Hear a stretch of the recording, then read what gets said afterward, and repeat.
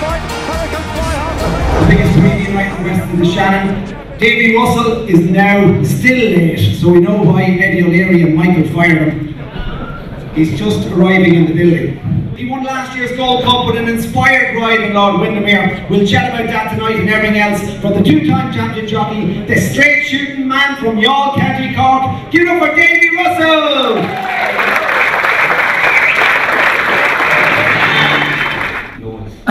You know the way you get up in the morning and say, get all the jobs done now and sit down and watch Cheltenham and you know, get everything done and ourselves to be given out to you know, and this is the one opportunity to actually have to miss a race, to keep herself happy and save herself the torture of watching it trying hard. I won it last year, I was grateful for winning it, and that was it. No. He went to a good home, he got a great use over the year. But no, I have no opinion on it. I would advise you to whatever money you're going to have on in this race, keep it and have it on something else. In general, Davy, have you any sympathy for Brian Cooper, who keeps picking the wrong horse at the moment? I have, yeah. No one's sympathy. Look at me, Davy. Who wrote that question? Come on, hold up there. If the person holds up, I give you €50 free pass. And Eddie and Jigginstown. Where you're living in the Bahamas for the last 12 months, it's just Eddie and Jigginstown, it's no Davy. And it's a tough decision.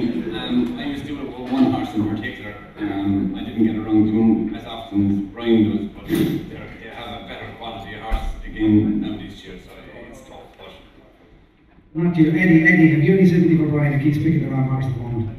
he does, yeah, because he keeps winning. It's not just Jigginstown, look at Willie's job. He took 2 good horses to race. He got it wrong too. Does anyone want to own up to that question?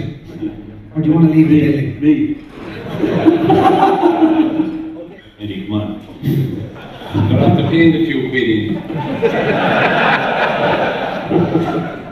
Really, like, yourself and Michael, you know, if your mind's made up, bit of luck, nothing happens to the horse. We don't really know, but he's running the right in the RSA, isn't he?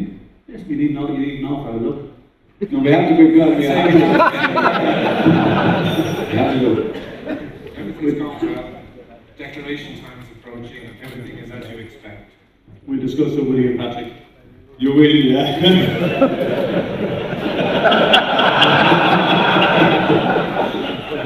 David, you might have to decide what race do you think you should run. Tamponi runs in the RSA for sure.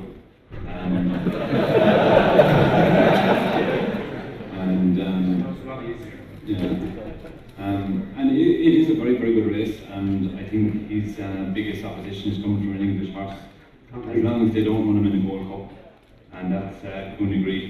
I think it's pretty much between the two of them. I rode down Paulie once, and I was second on him, and we got hampered going up the straight in Navan one day, and I said, came in and I said to Willie, Jesus, Willie, I said, we're going to try hard to get this. I said, it might be the only race we win. Next thing he started, he hasn't stopped winning since, so I don't know. Just lucky they got Brian to get the job. But he's a horse that he astounds me, Paulie. He's absolutely no feet at home whatsoever. Jumps extremely well. He kind of ticks every box for this race. He's a grade 1 winner going into it. He was a grade 1 winner as a novice. No, he was second in a grade 1 as a novice hurdler. You know, he ticks pretty much every box. The only thing I'd say in that defence, Patrick, is usually you have a very free horse in the race that has no chance. Like I've rode an afterwards a couple of times, and there's a couple of lads get excited down at the start and just give it a tally go down to the course. Then they say that you didn't make the running, but pretty much the winner is either upsides, heading away from the stands. So I wouldn't be overly worried that it's a stat that a horse doesn't just go from flag fall. And obviously you know well, there's nobody going to be able to take this lad on. And if they do, they just fall in a hole and like it. And they come to the stands and they'll keep going up into the stadium. Ladies and gentlemen, the breeder of 40, give her a round of applause. goes with his sire, Germany. His sire, Germany, that they used to have to bring in a grey mare. To tease him. To get him excited. Tell us about that. We all love a bit of teasing. Is that right? Whatever they did in Woodlands, they had the used to tell me they had an old fellow there that could twitch him on. Yeah.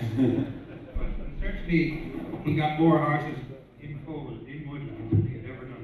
Yeah, his sire gave up covering mares until they came up with the plan. He was definitely fussy. Yeah, very fussy, but he was like grey mares. But this Dickering is a beautiful mare. You know, I think he fell for her.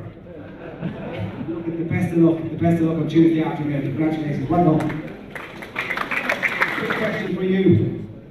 If you or your mother or anyone around Cheltenham were down to the last 20 quid, we were saying heaven forbid. Don't happen, Nick. He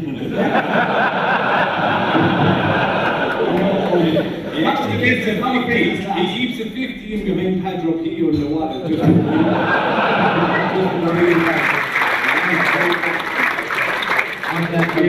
I was a young lad, I went off to England, and you know, you're always told to keep your mouth shut, don't be asking, just saying that, just keep your mouth shut. And I was talking to Seamus Jurek one day, and we were going racing, and he said, he was inside in Barney's, and he rode his horse.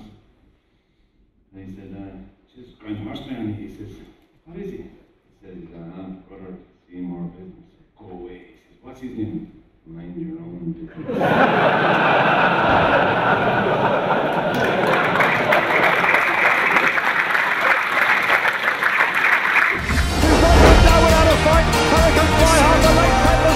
Hurricane Fly wins the champion hurdle.